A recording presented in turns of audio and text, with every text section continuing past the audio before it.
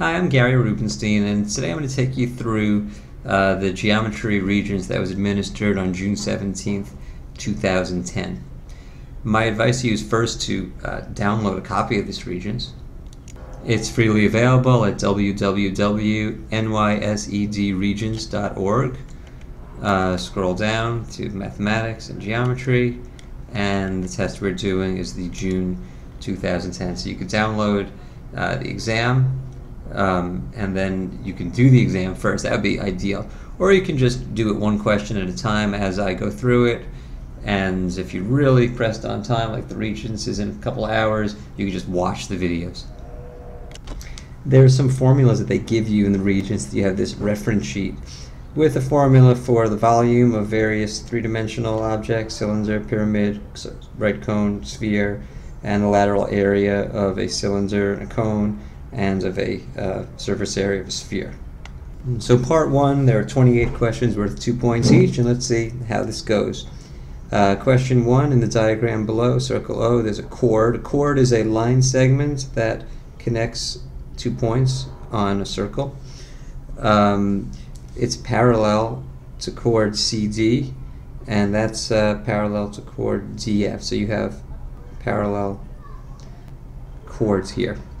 And they want to know which statement has to be true. Well, there's a rule, theorem from geometry, that if you have two chords that are parallel, then the lengths of the arcs between them are going to be the same length.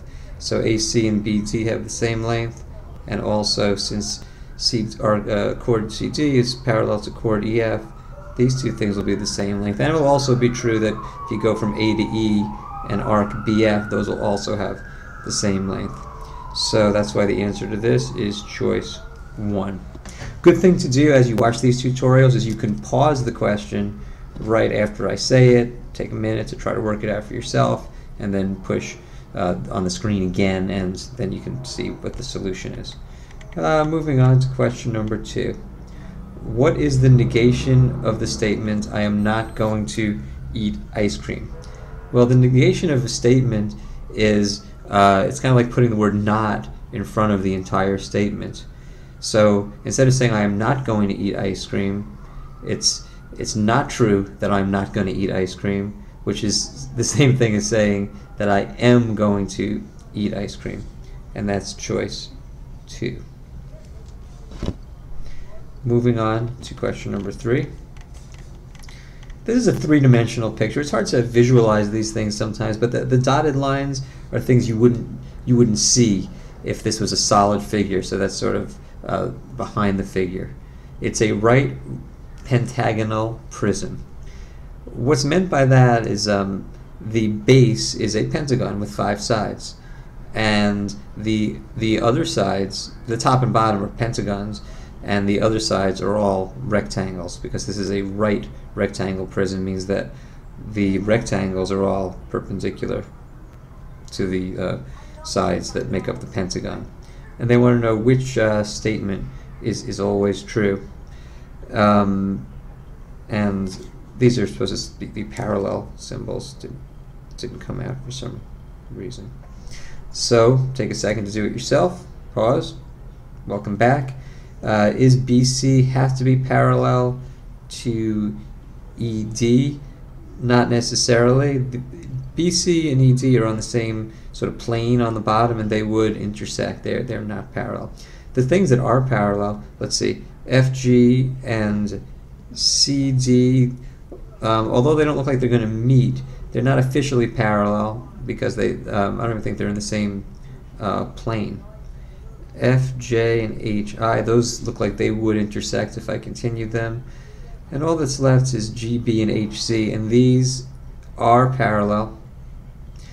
They're both perpendicular to line BC. So when two lines are perpendicular to the same line, they are going to be parallel to each other, and the answer is choice 4. Moving on to question 4. In isosceles triangle ABC, AB is, I think this should say, is congruent to BC. Which statement will always be true? Well, a question like this, the best thing to do is to draw a diagram. So I'm going to, it says it's an isosceles triangle, so I'm going to draw an isosceles triangle. And instead of just labeling the vertices A, B, and C, I want to be real careful. Since AB is congruent to BC, these are the two equal sides. Notice how they both have a B in them. So if I put the B here, and the A here, and the C here, I have an isosceles triangle where AB is congruent to BC. Well, there's a rule about isosceles triangles that if the sides are equal, the angles across from those sides are also equal. And that's why the answer to this question is choice 3. Measure of angle A is equal to the measure of angle C. Question number 5.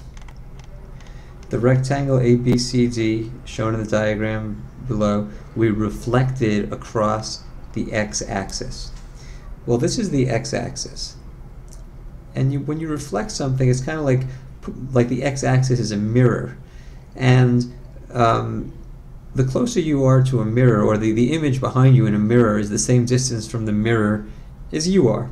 So when A is looking in the mirror, A is 1, 2, 3 units away from the axis. So if I go 1, 2, 3 units from there, I get the image, which is A prime. D is 1, 2, 3, 4, 5 units away. So if I go 1, 2, 3, 4, 5 units away in this direction, I get D prime. C is 10 units away. So if I reflect it over here, I get a point here. That's C prime. And B is 8 units away. So I come down here to -8. And when I connect them, I get the reflection, which is a rectangle. And this question is a funny word. It says, what will not be preserved? Now, a preserve is when something stays the same, like when you preserve like a fossil or something, you try to keep it the way it was. So which is not preserved? So is the slope of AB preserved, meaning is the slope of the new line, this reflection, the same as slope? And the answer is no. This has a positive slope, that has a negative slope. So choice 1 is out. The parallelism of AB and CD. Well, AB and CD were originally parallel, and in the image they are still parallel. So we would say that the parallelism of AB and CD has been preserved. Oh, I see. They want to know which ones will not be preserved, so the answer is choice 1. But the length of AB, just to go through the other choices, AB has a length, A prime, B prime has the same length, and angle A is a right angle, and angle A prime. So, sorry, the answer is choice 1. There was a good lesson there for the kids at home to read the question carefully. What will not be preserved? If you read this question too quickly, like I almost did, I might have written choice 1 right away. It's good to look at the other choices. Good lesson in life. Number 6. A right circular cylinder has an altitude of 11 feet and a radius of 5 feet. What is the lateral area in square feet of the cylinder to the nearest tenth? I'll draw a picture of this. I draw sort of a circle, distorted circle to get some perspective. Here is a cylinder, and the height is 11 feet, and the radius of the base is 5 feet. And they want to know what's the lateral area. The lateral area is the area of this outside piece, kind of like if I unrolled it and made it into a rectangle. Well, there is a formula which is given to you on the formula sheet. The formula sheet is over here, and a right circular cylinder has lateral area of 2 pi RH. So back to here. Lateral is 2 pi RH, which is 2 pi. The radius is 5. The height, which is the altitude, is 11. And then when we run this through our calculator, on our calculator we say 2 times pi, you could just say 3.14, times 5 times 11, get our answer, which is 345.4, and that's an answer choice. Choice number 3. Moving on to question number 7. A transversal intersects two lines Which condition would always make the two lines parallel? Well, when you have two lines, any two lines, a third line that hits both lines is called a transversal. Now, when if the original two lines are parallel to each other, the transversal creates a lot of, it creates 8 angles. 1, 2, 3, 4, 5, 6, 7, 8. And all the obtuse angles are going to be congruent, and all the acute angles are going to be congruent to each other. So there's basically only 2 different angles formed. So let's look at the answer choices. Which conditions would make the two lines parallel? Well, let's start with this. If the two lines are parallel, you have, let me throw this in here. If we already knew the two lines were parallel, we could say that these two, which are called alternate interior angles, are congruent. We could say that this angle and this angle are congruent. That's called corresponding angles. And we could also say that this angle here and this one are going to be supplementary. They're going to add up to 180 degrees. Well, these rules work in reverse also. If we have two lines that we're not sure if they're parallel and we have a transversal, if we know that the alternate interior angles are congruent, that would also tell us that the lines are parallel. That's why the answer is choice number 2. Choice 3 says corresponding angles are supplementary. Actually, corresponding angles being congruent works, but supplementary, that wouldn't get them. They'd have to be congruent. Okay, question number 8. If the diagonals of a quadrilateral do not bisect each other, then the quadrilateral could be A. Well, when you draw a 4-sided figure, it's called a quadrilateral. In general, if you draw the two diagonals, the diagonals do not bisect each other, meaning that this is not the same length as this, and that this is not the same length as that. But many quadrilaterals, like, for instance, a rectangle, it's a try-choice one. If you drew the two diagonals, they would bisect each other. That would mean this equals this, and this equals that. Actually, in a rectangle, the diagonals are equal, so all 4 of those pieces would be equal. In fact, any parallelogram has the property, even though a parallelogram like this that does not have right angles, if you draw the two diagonals, they're not the same length, but they will bisect each other. So a rhombus is just a special parallelogram, a square is just a special parallelogram, but the answer to this question is choice 4, trapezoid. Question number 9. What is the converse of the statement, if Bob does his homework, then George gets candy?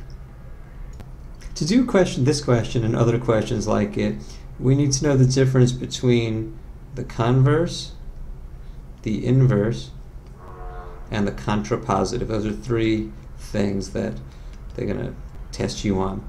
Imagine I had an original statement like, if I watch these videos,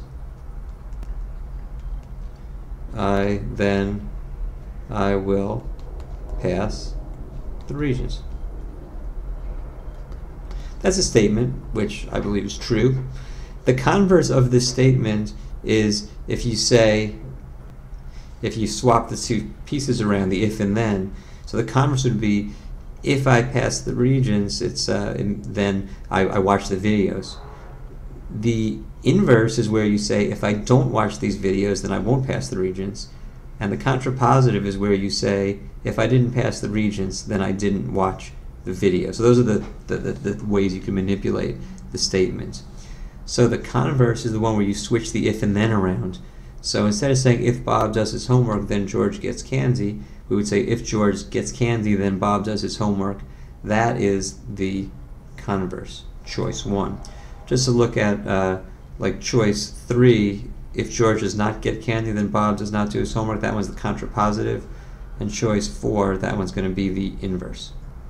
Well, that's the first 9 questions. I hope you continue watching all the videos in this series. To be continued.